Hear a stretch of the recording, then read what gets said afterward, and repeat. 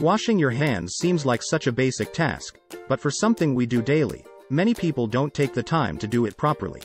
Proper hand washing is one of the most effective ways to prevent the spread of infectious illnesses like the common cold, flu, and diseases like COVID-19 or norovirus.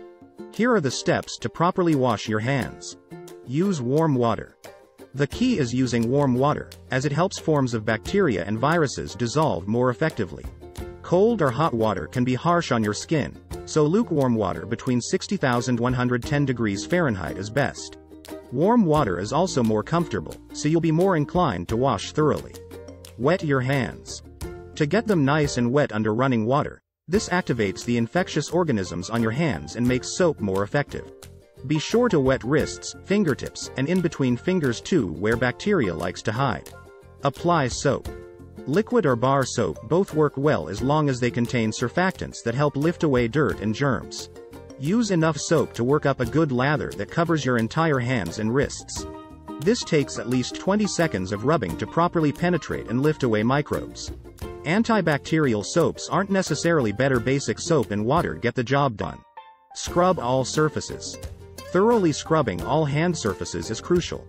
Be sure to scrub palm to palm, in between and around each finger, backs of hands, fingertips, under fingernails, thumbs, wrists.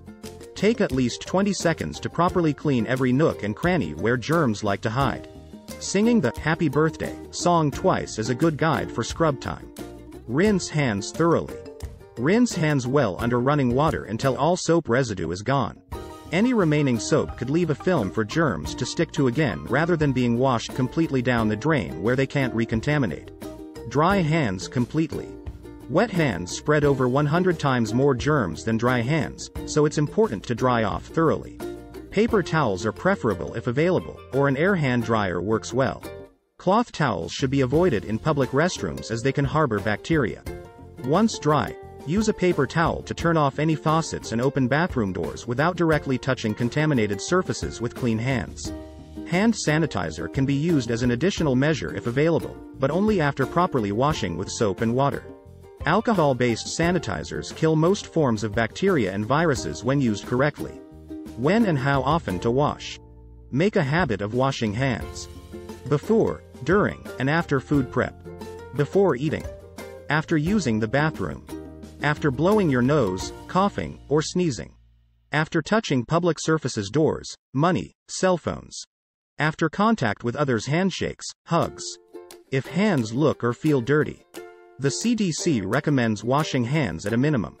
Before, during, and after preparing food. Before eating food. Before and after caring for someone sick. Before and after treating a cut or wound. After using the toilet. After changing diapers or cleaning up children. After blowing your nose, coughing, or sneezing. After touching an animal or animal waste. After touching garbage. Wash your hands more frequently if somebody in your house is sick. Hand hygiene becomes even more important to stop the spread of infectious illnesses. Proper technique along with frequent hand washing goes a long way in personal and community health and safety.